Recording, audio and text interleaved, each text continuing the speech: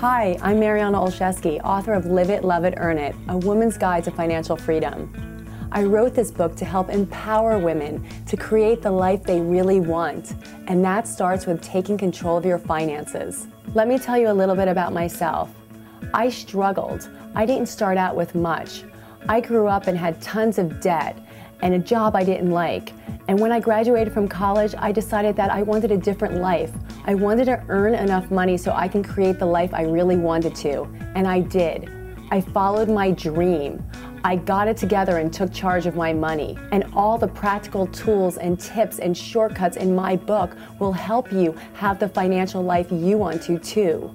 So many women come to me and say they can't sleep because they're worried about their money, they're anxious about their credit card debt, they really want to make more money and they don't know how.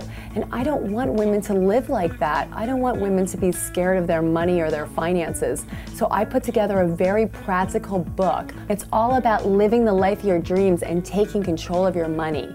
One of my favorite tips is to use cash. Use cash for everything, whether it's a latte or a purse or if you're buying a big purchase like a refrigerator.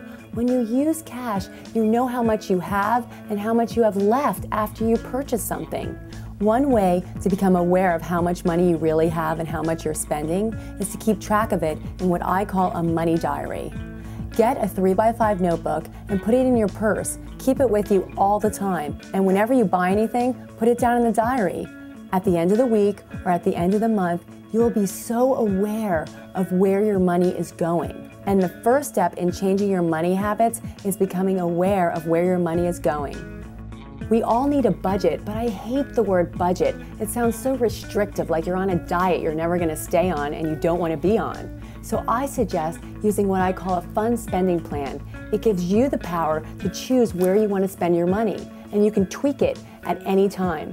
Women are always asking me how I started my own business, how I did it.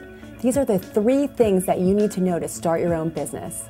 The first is to follow something you really want to do, something you have passion about, not something your husband wants you to do or your parents want you to do, something that keeps coming up for you. The second thing is to get all your ideas out of your head and onto paper, what I call going from fuzzy to firm.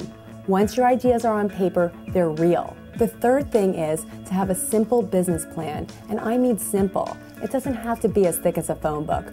5 or 6 pages, clear and concise will do. My first business plan was under 10 pages. It helped me get clear about my goals and my financials and helped me find an investor. So once you have your finances in place, and this book is about getting your finances in place, then you have more time for balance in your life and creating a more fulfilled life. For instance, I love being with my little son and playing with him and my family and my sisters and my friends. I enjoy meditating at night or in the morning to bring peace and a sense of fulfillment and centeredness to my day. Once you have your finances in order, you have time to have a more balanced and fulfilling and centered life. Well, you can do this. I can show you how.